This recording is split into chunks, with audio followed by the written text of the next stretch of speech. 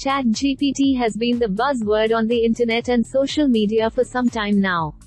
The open-source artificial intelligence AI-based chatbot is trained to follow an instruction in a prompt and provide a detailed response. It has been developed by Elon Musk-founded independent research body OpenAI. Now, a research shows how the conversational bot can be used by hackers to write phishing emails and codes. A study by Checkpoint Research (CPR) demonstrates how AI models can be used to create a full infection flow, from spear phishing to running a reverse shell.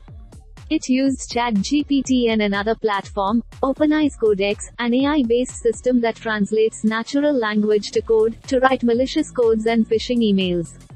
First, CPR asked ChatGPT to impersonate a hosting company and write a phishing email that appears to come from a fictional web hosting company, Host4U. It was able to generate the phishing mail, though OpenAI warned that this content might violate its content policy.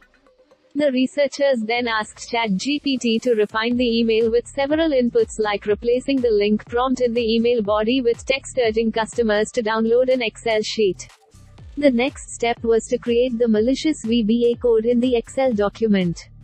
While the first code was very naive and used libraries such as WinHttpReq, after some short iteration ChatGPT produced a better code, the researcher said.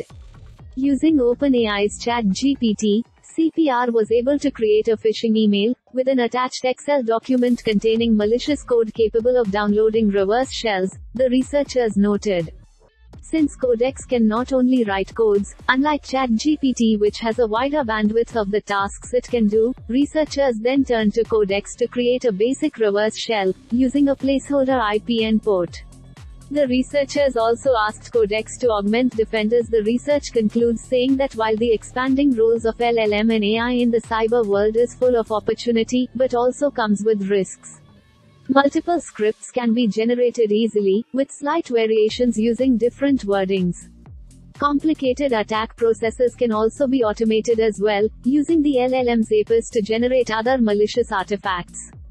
Defenders and threat hunters should be vigilant and cautious about adopting this technology quickly, otherwise, our community will be one step behind the attackers, the report said.